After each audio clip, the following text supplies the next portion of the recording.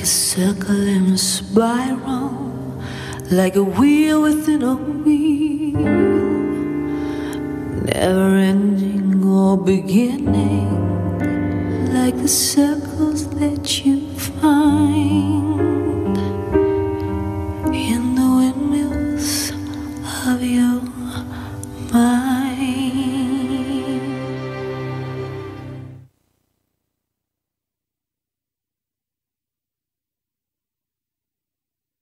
Visit StogieGeeks.com/debonair for a list of retailers who carry debonair cigars.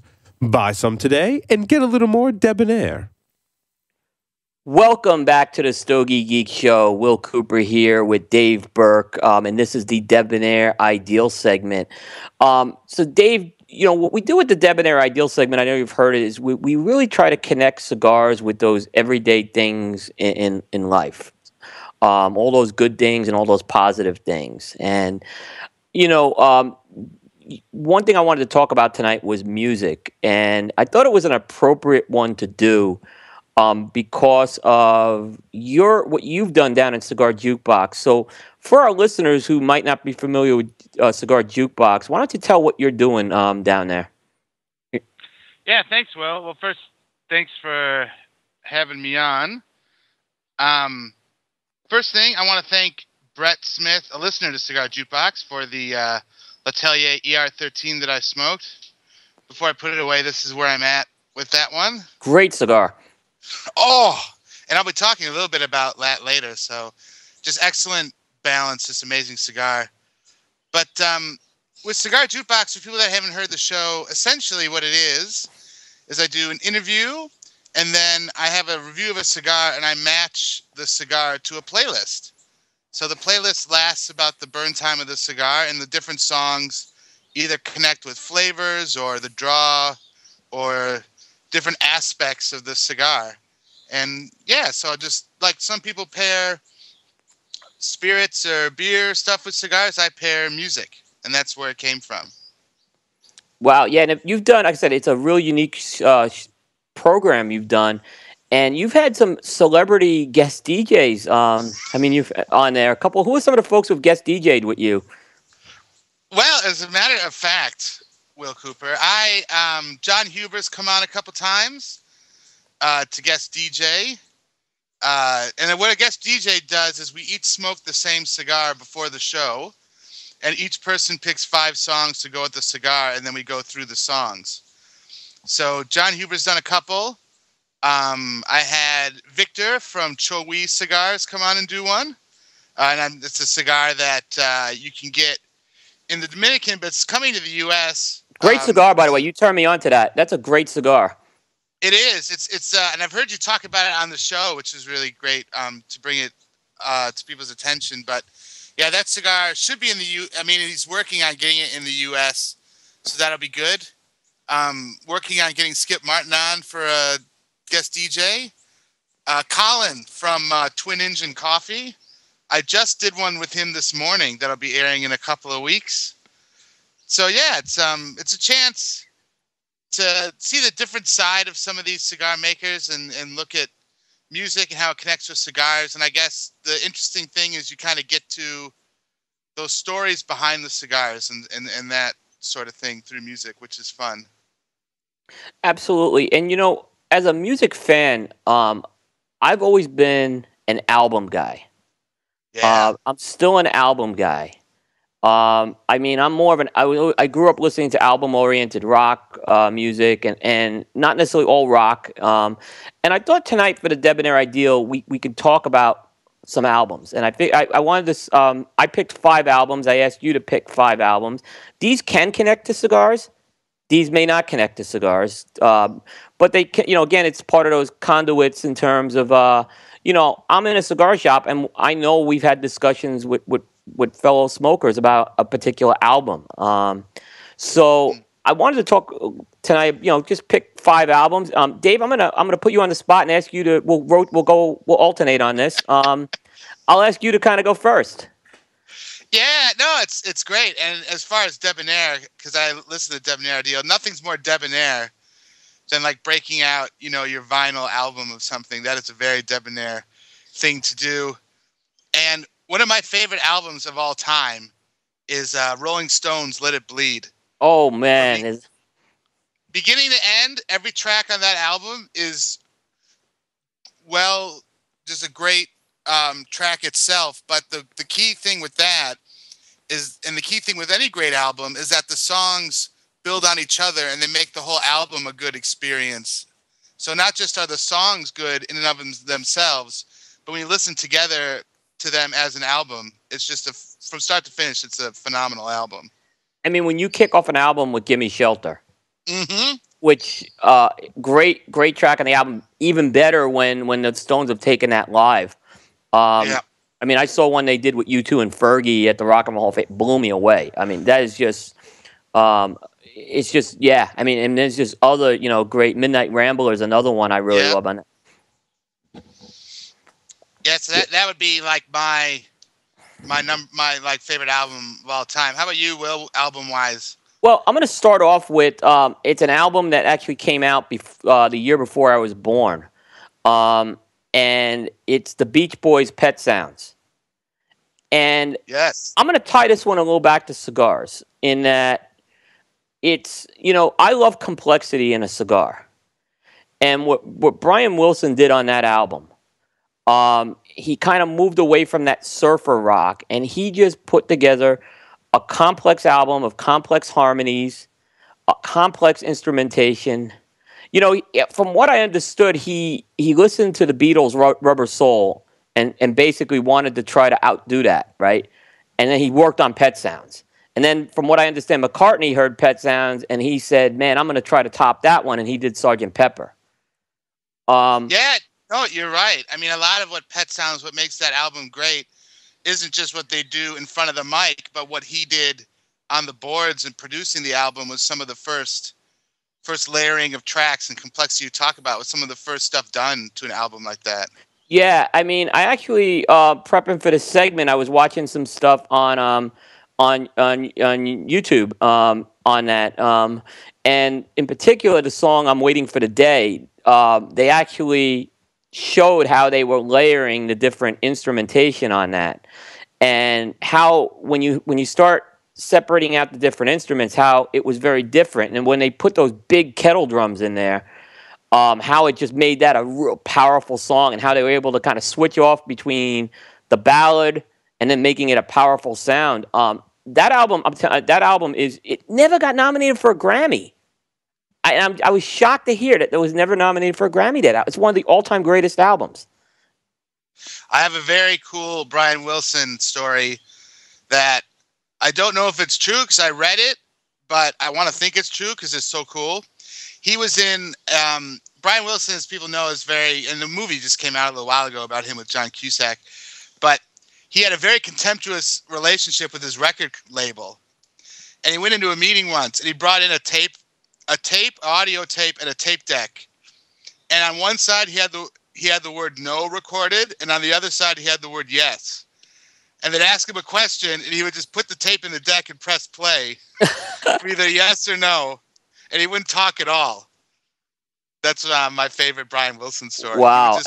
He would just press this tape deck to talk for him. But no, I mean, and I think like Rolling Stone, I think it's like the number 2 or number 3 album of all time, that album. So yeah, great album. Yeah, I mean, like I said, it's an album I didn't really appreciate until probably I was about 40 years old.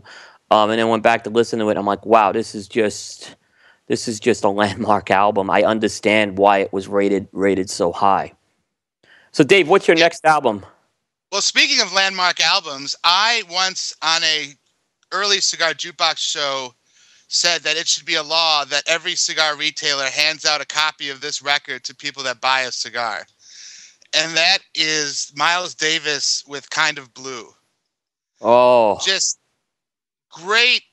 The thing about Miles Davis and that track, or that album, was really, at that point in his career, because he has a very diverse career, but at that point, what makes that album so great is that the timing on everything is perfect. When you listen to that album, you listen to like flamenco sketches, for example, and you're like, wow, it could really use some trumpet here. He like hits each note exactly when you want it, and the songs are constructed brilliantly. And that album like looking at Cigars, you compare that album with anything. That album is just, it's amazing. It's a great album, and Miles Davis, late in his career, he did that, and it was right before his death. He did an album called Doo-Bop, which he real and the stuff he did some sampling in there, and I mean, Fantasy's just an incredible song. I mean, I believe he sampled some Kool and the Gang and some Casey and the Sunshine Band in there. Had he lived, I think that might have been something, but he was really, I think, in the 90s when sampling became very big, he was really right at the forefront of that. Yeah, I mean, listening to you talk, Will, I got to have you on for a guest DJ with all this record knowledge. You should be doing Cigar Jukebox, man. My a little story about why I have the knowledge is my dad owned my grandfather actually owned a limo company. My dad inherited it. And long story short, my grandfather was hustling with the limos in New York. He picked up a record executive. He ended up getting the limousine services for CBS Records. And so they had a contract to drive the executives as well as the artists. So, my dad has driven anyone from, he got to know Michael Jackson very well. He got to know Cyndi Lauper very well. My grandfather knew Teddy Pendergrass. So, I got a lot of exposure to music when I was growing up. My dad eventually dissolved the company when CBS sold to Sony. They didn't continue the contract, so the company got dissolved at that point. He moved on to something else. But so I had a lot of influence with that. Great. So what's your second album? This is going to be a surprise to a lot of people, but it's not going to be a surprise to a lot of people. I'm going to pick the soundtrack from Saturday Night Fever. Nice. You got to understand, if there's disco haters out there, I don't care. But you got to understand that Saturday Night Fever was filmed in Brooklyn, where I grew up. And that album was a soundtrack to really Brooklyn, is what I'm just going to say, the whole Brooklyn scene. And there's just, I mean, not only do the Bee Gees do some great songs on there, but there's other artists. The Tramps are on there with Disco Inferno. The Tavares were on there. Casey and the Sunshine Band even has Boogie Shoes on there. That album did win the Grammy. It put the Bee Gees on the map. I'm a Bee Gees fan. I'm not ashamed to admit it. I love the Barry Gibb falsetto. Travolta is an icon in my book. I actually got a chance to meet Travolta at an awards dinner I went to at my day job. I didn't meet him one-on-one, but he spoke at it, I should say. And I got a lot of respect for him. So that album, and I know Skip Martin's a closet Bee Gees fan, I believe. It's Australia's own, man. That's right. I'm even forgetting that as well. That's right. They're Australia's own. The Gibbs, man. That's where they came. They came from there, and then they went to England. Yeah. Now I think Barry Gibb lives in Miami Beach, from what I understand. Right. Yep. Yeah. Oh, I mean, it's interesting. I was thinking of you were talking about that because my third album I have on here might be a surprise to some people, but it's a landmark album and one of the best live albums I've ever heard, and that's the Johnny Cash Live at Folsom Prison. Oh. That I have that on vinyl, and it is just amazing. It's because you get the crowd going into it, and his voice, and the different songs like Folsom Prison Blues. I mean, stuff that he wrote like right before the show. You got Cocaine Blues on there, which for people that are big cigar geeks, which I'm assuming you are because you listen to this show. Yep. If you're a Stogie geek, that song is sort of the driving force behind the Jericho Hill line. Right. That's right. The Vitolas, the name of the line, all comes from lyrics from Cocaine Blues. So that Johnny Cash album, that's a great, great album, Live at Folsom Prison. Oh, I totally agree. Did you see Walk the Line, the movie? I did not. I saw some of it, and it's interesting because I saw some of it. I haven't seen the whole thing, but what's interesting about that movie is, his relationship with Bob Dylan. It kind of touches on, I think, there. And like for some people, Nashville Skyline is another great album. He's on there. But him and June Carter, and they do tracks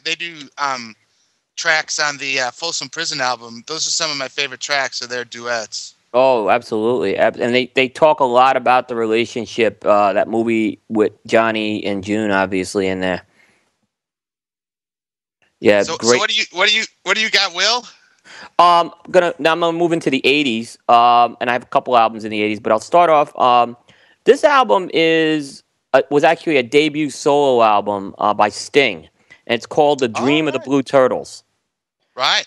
And Sting was obviously he had a huge success with the Police. He was coming off of Synchronicity, um, and he went into the studio with a jazz band.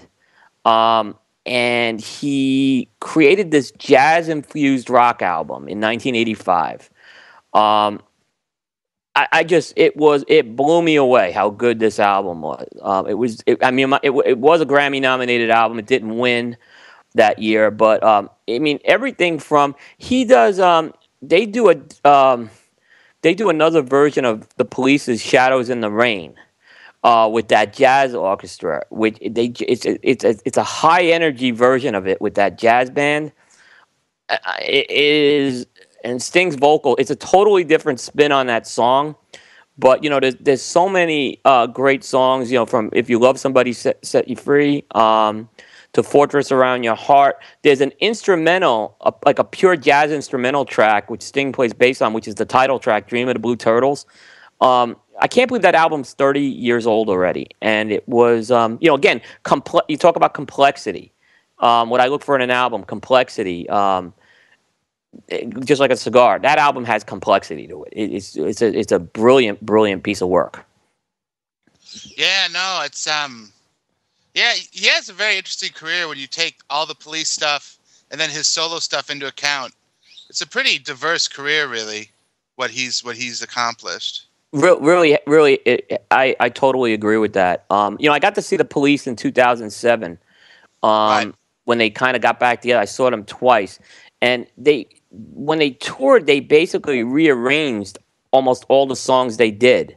They took a little criticism for it, but for the most part, it was really well received because it was like you got to hear the Police together, and they still sounded like the Police, but they had this different spin where they just made it different, and it was fantastic to see. I got to see them live in 2007. I don't know if they'll ever regroup again, but it was because Andy Summers I think is getting close to 70 right now, so I don't know. But again, yeah, what he did with the Police, and they didn't seem like they lost a beat when they were touring. Mm. Well, this next out one of the other albums I have on here, because I kind of tried to hit a couple different genres. This is album I like to use with cigars that have a lot of body, have a good depth, which we'll talk about in some of my Stogies of the Week. But it's a Aretha Franklin album, and a lot of cigar people that guest DJ are very surprised when I pick Aretha Franklin for songs. But it's an Aretha Franklin album, and the album is Lady Soul. And what I love about it is her voice is so soulful, and it has this sort of sweet yet deep vibe to it. And this song, like some of the tracks on this song, have that kind of classic Motown sound. Like Tom really probably would love this album with that Detroit Motown sound, and just a great depth, a great warmth. Yet still, her voice is sweet and very has a lot of emotion behind it. And that Aretha Franklin album is a very good record as well. Did you like Aretha Franklin when she kind of in the mid '80s had another kind of surge in her career? I'm very Motown Aretha Franklin. So I have this as another live album where she does some stuff. So I'm kind of pre-'80s Aretha is where I kind of hang out. I would agree, but when Freeway of Love came out, it has a little bit of that Motown sound to it. I thought it was kind of a little bit of a modern spin, and it's a kind of a high energy, feel good song. Again, some of the classic soul stuff she did, not taking anything, but that song Freeway of Love was a big surprise how much I enjoyed that song. Again, it's probably about almost 30 years old, that song, but great track in my book. Yeah, and if people are looking for like a modern spin on Motown, that's sort of a big thing now, kind of the resurrection of that sound, because you have people like Cody Chestnut does that. You have Alabama Shakes are a band that kind of has a bit of that Motown in the vocal. So yeah, that sound is kind of coming back with a twist on it as well. Agree. I totally agree with you on that. So my fourth. Oh, go ahead. Yeah. No, go ahead. Go ahead. You go. Oh no, I was just gonna say, what's your next album? I'm gonna go back to 1985 again. And this album is from probably one of my favorite bands. Some may call them a duo, but they were a band for a while. And they had a long hiatus in the 90s before they kind of reformed. And it's Tears for Fears, Songs from the Big Chair. That's some great tracks on that. Yeah, and so this kind of a different type of complexity this album had. It was they named the Big Chair was they got that from the movie Sybil, which dealt with someone with multiple personalities. And the idea with Songs from the Big Chair is they put together a collection of songs that kind of have multiple personalities on that track. I mean, everyone knows Shout and Everybody Wants to Rule the World. You know, Everybody Wants to Rule the World, they never quite explain the meaning of it, but if you listen and really analyze that song, I think it deals with the advent of what I call this tabloid journalism. And it comes from, they write that song from a couple points of view. I think they write it from the tabloid journalist point of view and then the subject's point of view. And, you know, you start listening, there's lines in there like one headline, Why Believe It? You know, I Can't Stand This Indecision. You know, in that song, it went number one. I remember it was a song that took me a little while to get into, and then I really, really enjoyed it. But there's a track on there called The Working Hour, which if you're a Tears for Fears fan, it's probably one of the all-time favorites. Some great saxophones they implement in there. They had a little more of an electronic sound, I think, with Songs in the Big Chair. And I think when they moved on after that, they got away from that electronic sound to a more natural, with more acoustics on their follow-up albums. But I think what they did, they really, that was a blockbuster album in the 80s. And I still listen to that album today. Is Mad World, is that track on there, do you know? Mad World was on, no, it wasn't on there. It was on Hurting. All right. I love that song. Oh, yeah, and, it's been covered a lot of times. Gary Jules did the cover of that. But, yeah, that Hurting album is an album, that's more of a theme album where it deals with hurt and pain. It's a very raw album. Again, a lot of electronic sounds in there, but raw more from the emotion point of view of that album. And, that album wasn't as successful. I think it became successful when Songs from the Big Chair came out. I think a lot of people went back and started revisiting the Hurting. Well, my album here kind of goes out to Skip Martin and some other guys is because I wanted to hit different genres, so I'm in the hip hop genre now. And for me, one of the best hip hop albums out there, and I like current albums like say Roots Undone. I like that album. I like a lot of Run the Jewels. I like them, but I have to go all the way back to Tribe Called Quest, Low End Theory. It is kind of East Coast. The lyrics in that album are impeccable, really smart, very clever. Love Tribe Called Quest. So one of my favorite bands, if not, hip-hop bands, if not bands ever. I would say between that and Beastie Boys' Paul's Boutique are two of the best hip-hop albums you can get. So if you're into hip-hop, you got to check those out. Yeah, and I just saw, just news-wise, hip hop. Drew Estate obviously is doing another collaboration with Shady Records on a cigar next year. Now there's a lot of hip hop comes out with a lot of cigars. A lot of guest DJs I have on throw some hip hop out there, and I think it's because, especially when you get to some Nicaraguans and other cigars that have that spice and those sort of more bold flavors, that percussion and beat in hip hop, that sort of driving force really connects well with some of those bolder flavors in those cigars and those blends. Totally agree. Yeah, that's a good point. And they, you could say Pete Johnson, what he did with the rock scene, Drew Estate's doing with the hip hop scene to some extent. Yep. Yeah. Oh, yep. So you got, what other albums you got, Will? In your, all right. As you thumb through your wax. Your stacks of wax. All right, this is a CD. I don't know if this one came out on vinyl or not. And I'm gonna probably just people are just gonna their mouths is gonna drop when I name the artist. I'll just name the artist Madonna. Oh, here we go. I'm on it. I'm on board. I'm on board. What we're going with here. All right, and this one's gonna shock everyone. The album was a late 2005, 2006, early 2006 release. It's called Confessions on a Dance Floor. Ah, yes. Let me tell you what she did with that album, and here's why. She brought back that 70s music sound and created it with a modern twist. She brought in a producer by the name of Stuart Price, who was big into, I'd say, more modern electronic music. She sampled a lot of artists on there. You know, she sampled ABBA with "Gimme Gimme Gimme" on the song "Hung Up." There's a song called "Future Lovers," which she samples Donna Summer's "I Feel Love" in there. There's a song called "Jump," which is more of an original track that blows me away. There's a controversial song on there called "Isaac," which has more of a Hebrew sound to it. A lot of people took offense to it, and I just thought it was really, really out of the box. I'm not a Madonna fan, but when that album came out, I just said, "Wow, this is something that, you know, is different." It brought me back to that Saturday Night Fever sound of New York, Brooklyn. There's even a song on there called "I Love New York." It's a different "I Love New York" compared to the jingle. It's a totally different song, but it's still called "I Love You." It has that.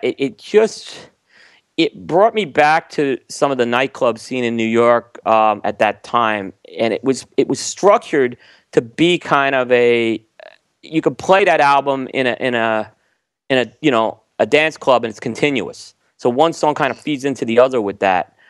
I love the album. If you I've never seen her live, but if you watch the concert footage and the choreography, not to mention Madonna looked real good in that too. Yeah. She did perform some of that stuff at the Super Bowl a few years ago. That's not going to give you that wasn't a good representation of what she did on that tour. But all that stuff's on YouTube, on her YouTube channel, and I like I said, I really, really enjoyed it.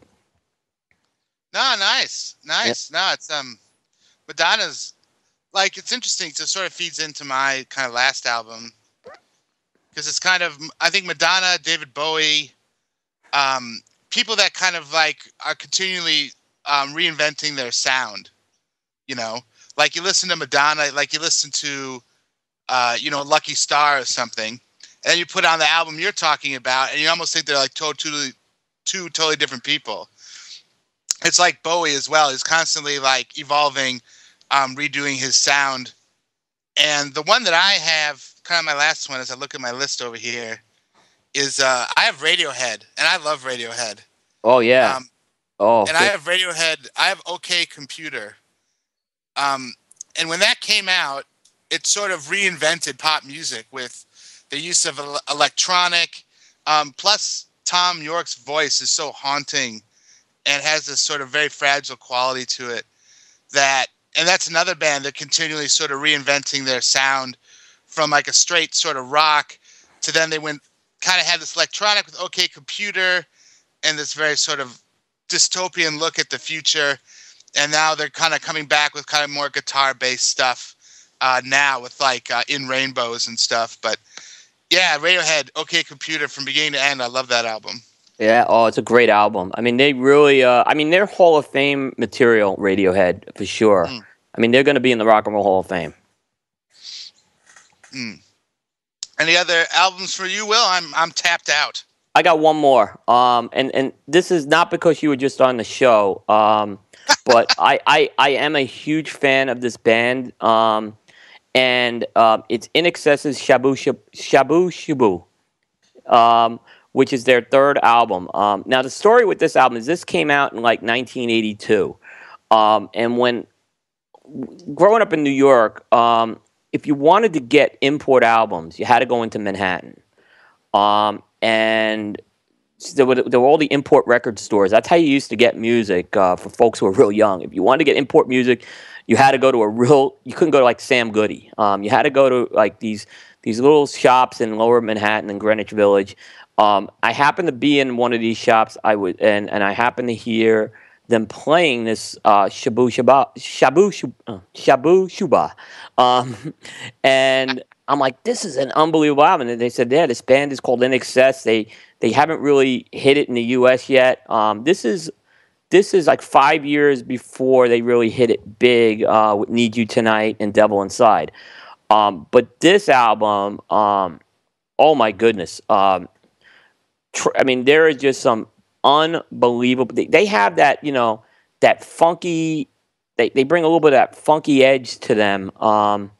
And they have a song called "Don't Change," which they always have closed out their concerts with for as long as they did, even after Michael Hutchence died. And when Michael Hutchence died, that was, I know a lot of people, Kurt Cobain and John Lennon, but for me, when Michael Hutchence passed, it was very, very difficult. The way he went and stuff. He was just such an enormous talent.